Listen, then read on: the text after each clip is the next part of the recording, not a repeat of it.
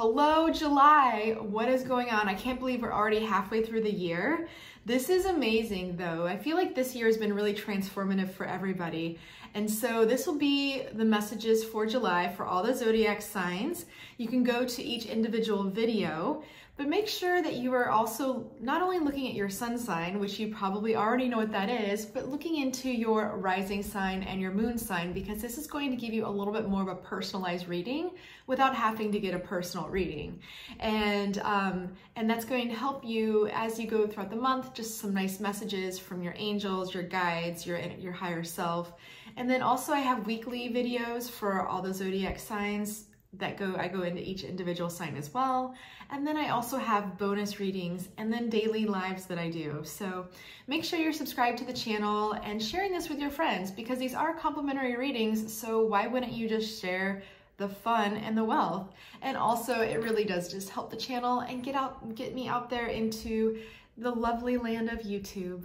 So I did pull some cards for the collective before we go into the individual sign. And I pulled from the Beach Balance Life, the Pure Ocean Heart deck. And the message is, just like the tides, everything ebbs and flows. So this is the message overall, is understanding that everything is ebbing and flowing, right? So you may feel like you are literally in the ebb and you're like, are we ever gonna flow again? Are we going to have that wonderful, beautiful energy of things just flowing forward? Yes, everything's cyclical. You have to just always realize that and know that when you're at the bottom of the wheel of fortune, you will get back up to the top. And so in order to accomplish this for the month, from the Ocean Goddess deck, I pulled the Buoyant card. So it's all about being buoyant, being in the flow with the universe and understanding, okay, you know, you're still in the water, you're still bobbing around, and you may not feel like things are flowing, but you're going to have a big rush of energy this month that's going to take you to the next place where you need to be, and the next steps as you continue to develop and learn, as we all do in life, no matter how old we are or how young we are. But this is just saying, you know, don't force any situation this month. This is all about staying true to yourself. And if something feels good, go for it. If it doesn't, just take a step back and relax and listen to what your angels and guides and your inner self is saying for you to move forward. And then you're going to know, okay, well, maybe things aren't flowing right now, but there's a reason why that has been blocked off, and another floodgate's going to open up for you. So you just never know. So make sure that you are tuning into that as your mantra for the overall collective, and we'll get into the readings. Bye. All right, Virgo, let's get into it. Let's see what your mantra is for this month. Are you writing from the heart? That needs to be your journal prompt for this month, okay? You need to understand, if you're not writing from the heart, things aren't going to manifest. I do see that you're going through a bit of a transformation this month, which is really good, and it will be successful. It will be a little bumpy, because I do see that there's something that you've been working on, that you've invested in, that isn't really giving you your return on investment. And it could be love, or it could be a vice or a virtue, right? That you thought was going to go your way and balancing things out in your life, but it just isn't working.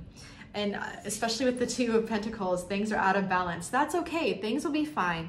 What's going to make or break you this month, meaning getting through this challenge from the universe, is there could be a little tiny love offer, an apology, a lackadaisical apology coming in. So just be wary that if something feels that the cycle is already done with the Ten of Swords, it's done. You can't beat a dead horse. Like, it's done. You can't put any more knives in this guy's back.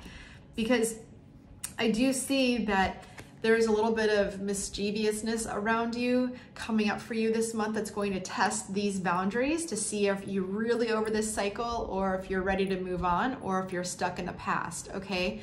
And this is also, you know, being aware of people that are a little dishonest, that are trying to pull the wool over your eyes and to get what they want. Or I don't see this as you doing this. I see this as someone in the past, because the Ten of Swords, it's done. It's done. You have to let it go. That's your recent past. So once you go through this transformation and stop thinking about the cups that are, you know, they're giving you discontentment because they're spilt over, you know, and you're waiting for your ships to come in, waiting for things to happen, do know that the universe has your back. And the reason why you've been put in this place of solitude, if you have a little bit of solitude this month, that's okay, because you're meant to recalibrate and readjust what you really want in your life, okay? Remember, we are creators of our own universe. We are all creating our own movie every single day. Like every day we're creating with our thoughts. So we're always constantly being tested to go back and revise our affirmations, because we want to make sure if that's what we really want, right? I do see that there is a total emotional happiness available for you this month and coming in. And this is going to make you feel a little uncertain, because you might be treading water, feeling like, what am I doing? I'm not going anywhere. But this is available to you. And if it isn't something romantically or a passion project, think about how you treat yourself. Think about what you can bring to the table for yourself to feel and be this 10 of Cups, okay? I do see that in love, someone is very attracted to you, they want to be around you, or you're attracting the person that you've been trying to manifest, or the love and like that beautiful fulfillment. And so while you're doing this, the universe is also asking you to please just get lost in a novel under a palm tree. Remember, you're on this little timeout rest area. There's no need to feel left out in the cold. You're warm, you have everything you need.